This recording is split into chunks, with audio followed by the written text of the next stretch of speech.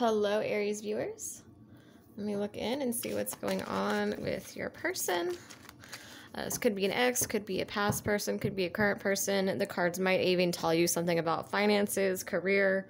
I am unbiased. I just pull the cards, and the cards say whatever they want to say to you, whatever they want to say to this energy group. So I try to take myself out of it as much as possible. But let's see what the current story is. Knight of Wands, Six of Wands reversed,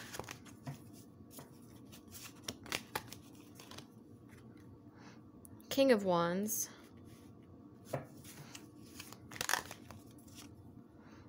King of Pentacles,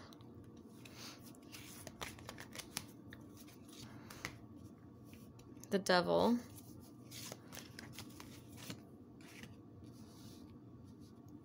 the Eight of Cups, and the King of Cups. Three different kings here. Okay, that's interesting. I had to stop and look at that for a minute because I was like, what is this trying to say?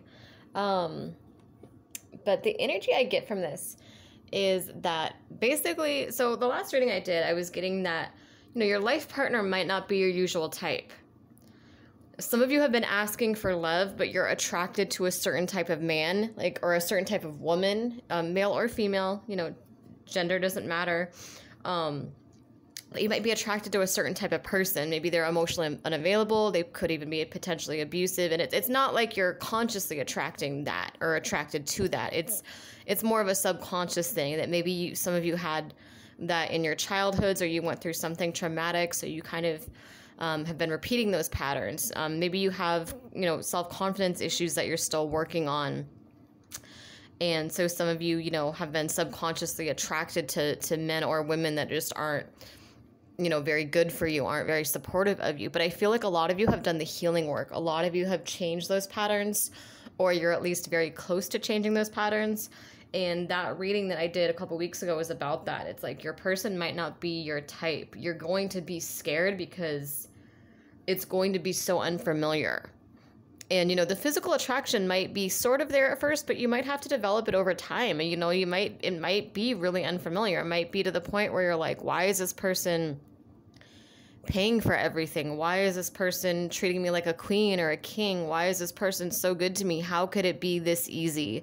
Some of you have this mentality that if it's too good to be true mentality, like, how could life be this easy? After how hard my life has been, how could it be this simple? Some of you have that kind of mentality of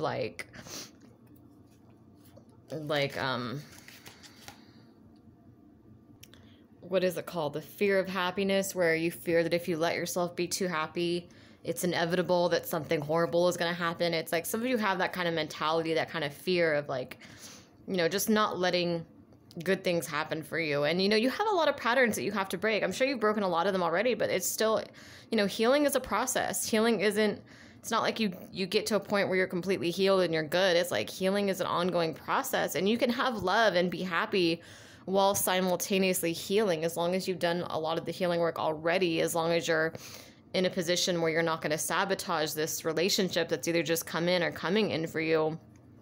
Because like I said, so many of you have been praying for love for so long. Like, you've been asking your spirit guides, like, why am I still alone? Like, when is my person coming in? And I think the reality is that, your spirit guides couldn't bring this love in earlier because you would have friend zoned this person. They would not have resonated with you. They would have treated you so well. They would have been so different. They would have been so outside of your comfort zone that a lot of you would honestly have sabotaged this.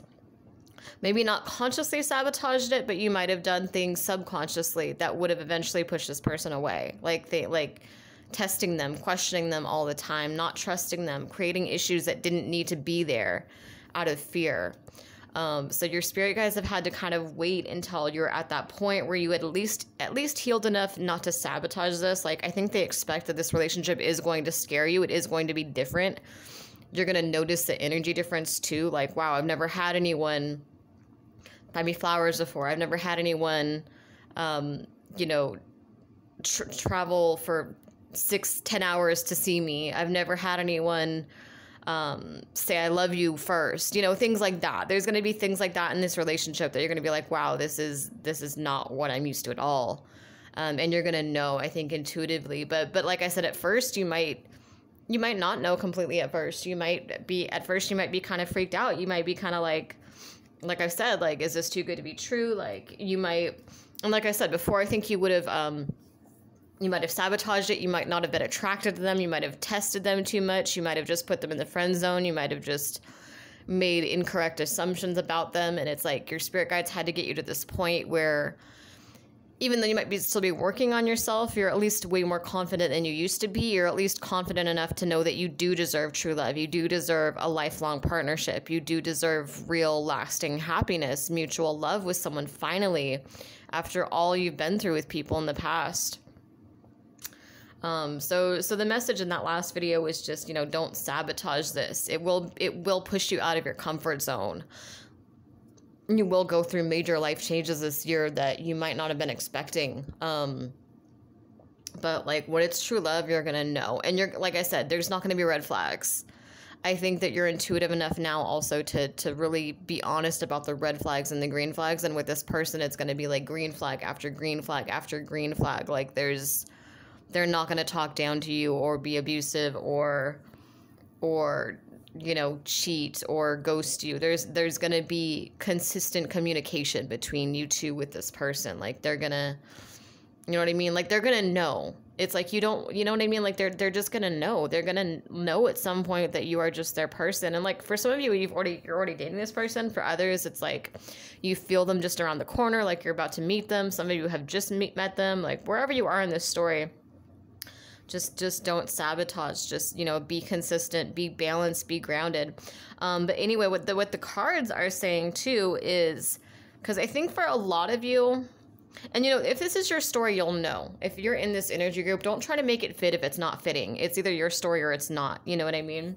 And if you want an in-depth private reading, just send me an email. My email is right below in the description box below this video. But basically, the energy I get is just, you know, for a lot of you, this is a soulmate or a twin flame even that's a potential life partner. And you're going to have a lot of people from your past coming back. Look, you got 3 different men or women coming back around. So King or Queen of Wands, King or Queen of Cups, and King or Queen of Pentacles.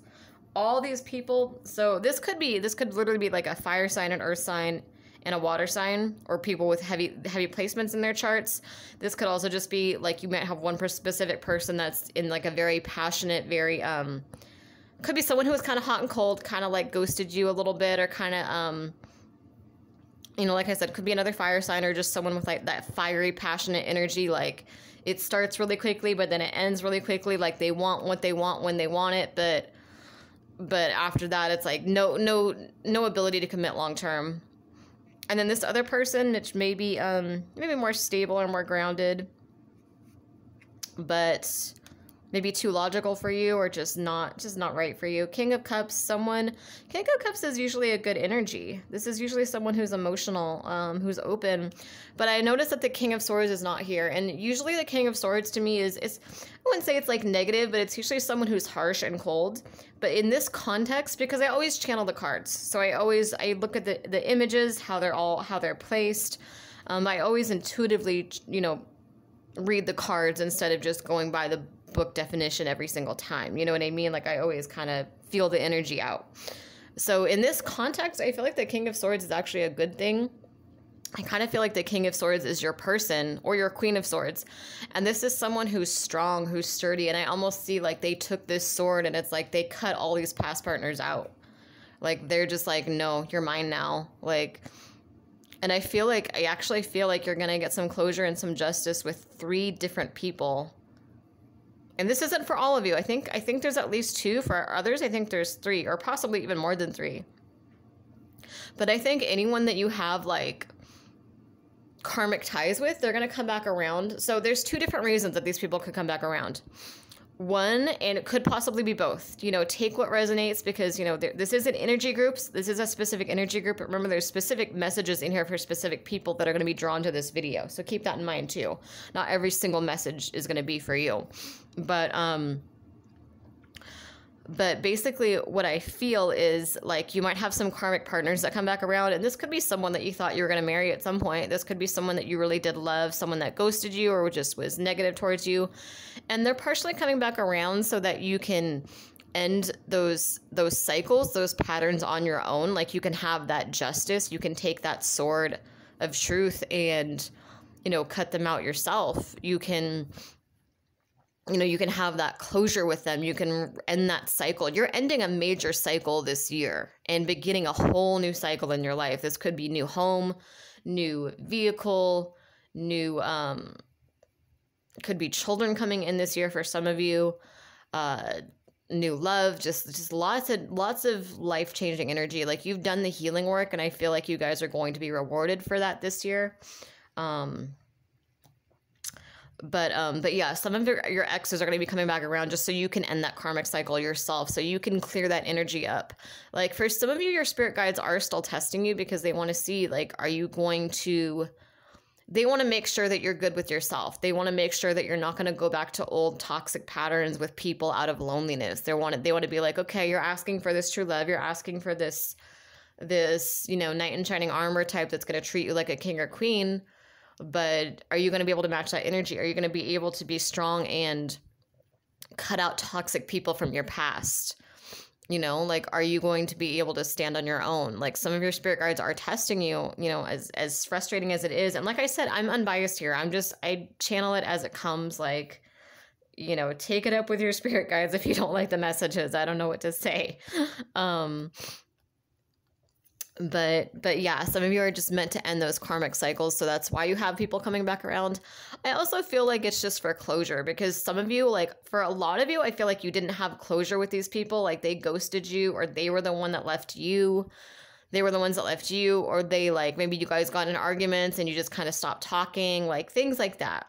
Because Six of Wands is usually about being in the public eye, but reversed, it's almost like you were trying to get these people's attention in the past, and now you're not. You're just kind of like, like it is what it is. Like you don't really care about it anymore, you know? Like you've gotten past that. You've gotten over that, I think.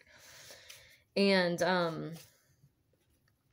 you know, with the Knight of Wands here too, it's like this is coming in like passionately. Like I think you have these people that are going to try to win you back over. And that happens too when you're dating your life partner, or you're dating like someone that you're going to have at least be with for, you know, years and years. Like they can feel that energy. It's like they can feel that you're not seeking their attention anymore. You're not missing them anymore.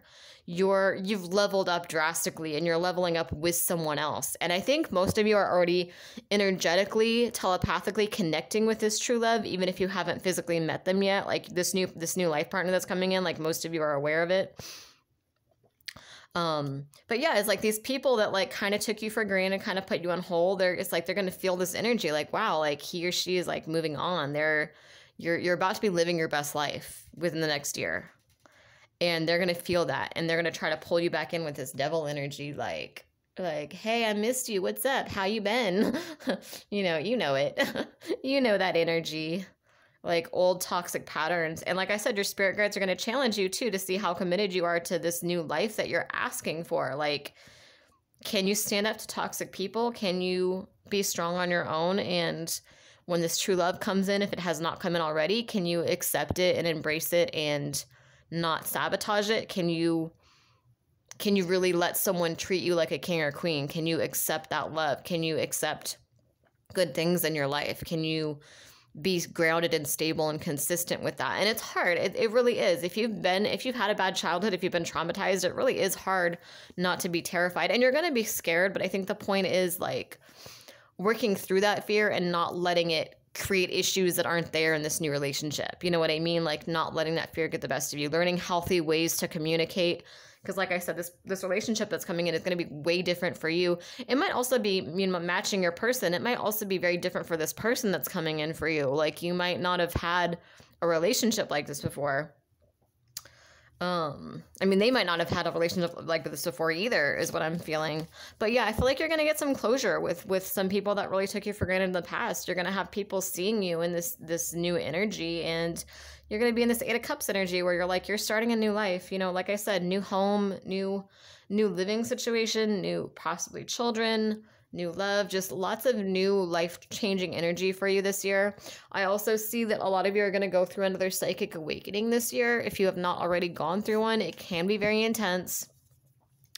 That's something I do in readings too, is I'll help you understand that energy because I've been through it. I straight up thought I was going crazy when I went through mine. So it's intense, and I get that. But, you know, you are protected. A lot of you are going to be getting on your spiritual path this year too. And I feel like this King of Swords, and again, usually the King of Swords, I don't channel in a good context, but in this particular context, in this particular spread, I feel like the King of Swords is just someone who's stronger. The King or Queen of Swords, it's like he or she is stronger than all these other people. This is like alpha male or alpha female energy. Like, you're going to see why it didn't work out with any of these other people. You know what I mean? Like, you're going to see why this other person is your person. You feel me? But you're starting a new life. Like, you're starting a new life. It's beautiful energy. Any other messages? Stagnation, complacency. Listen, yeah, you were in a stagnant energy for a long time, and now it's like you have this new perspective. Like, you have true love. It's like true love and abundance now flows to you naturally and effortlessly as a result of your open-mindedness, your faith, and your bravery. And in addition to true love, it's like you're going to have this new perspective that's coming in. I think it's already coming in for you, but I feel like definitely like this year, probably this summer, I would say for most of you, that's like gotten you out of stagnation. Because I feel like a lot of you are just doing the same old thing on repeat. Like, you're just the same old energy, like maybe you've been in the same living situation for too long, like maybe like bad roommates or just depression or whatever else, like just kind of same old energy. And it's like this year, it's like you have this new perspective. You travel, you open up, you start seeing things in a different light. So you come back, you might have the same issues, but you're coming back to them from a new approach, from this new perspective. And you're like leveling up, and you're wrapping up a lot of karmic lessons right now. A lot of karmic lessons, and a lot of new energy is coming in. And this is not only going to lead to new love, it's also going to lead to psychic empowerment, dreams, visions, telepathy, getting on your psychic path, getting on the path that was destined for you, your spiritual path. Yeah, end of a pattern or cycle, breakthrough, freedom. Yeah, it's like let's see, truth and clarity, shyness, fear of rejection. You might get... Yeah, you're going to have the truth coming out. Yeah, I think this is kind of about those three other people. It's like they're going to be like, oh, I was shy, I was afraid of rejection, I was unstable, I had, you know, it's blah, blah, blah. But it's like, you know what? If they ghosted you, screw them. Yeah, because they're going to try to come back in and manipulate you. But they're going to want reconciliation, but you're ending this. You're ending this pattern, this cycle. You're having this breakthrough, this freedom. These people that you thought you wanted, these people that you gave so much to, you're not going to want them in the end. They're just not going to resonate with your energy. That's how much you're leveling up. They're not even going to be able to touch your energy. They're going to be... It's like you wanted this closure too for so long. I think a lot of you wanted, like, I just want an apology. I just want like something, like some of you kind of miss them, but you kind of also just want like the closure. You just want them to you know, recognize that it was wrong to ghost you, or it was wrong to do this or wrong to do that. And when you get it, like, yeah, I think you're going to get some sense of relief, but I think you're not going to feel a thing for them. I think you're going to be surprised, like, how easy it is for you to say no to them, because you're going to be so committed to this beautiful new life that you have, just, you know, ending all these old cycles, breaking through, stepping out of your comfort zone, getting on your psychic path. This is a very beautiful energy. And like I said, if you'd like a private reading, just send me an email. My email is right below in the description box below this video. The email is dragonenchantress@aol.com. But like I said, for the spelling or whatever, you can just copy and paste it below into your email. Any donations are appreciated, even just $1. It really adds up quickly. And yeah, please subscribe if it resonates. Thank you guys for watching.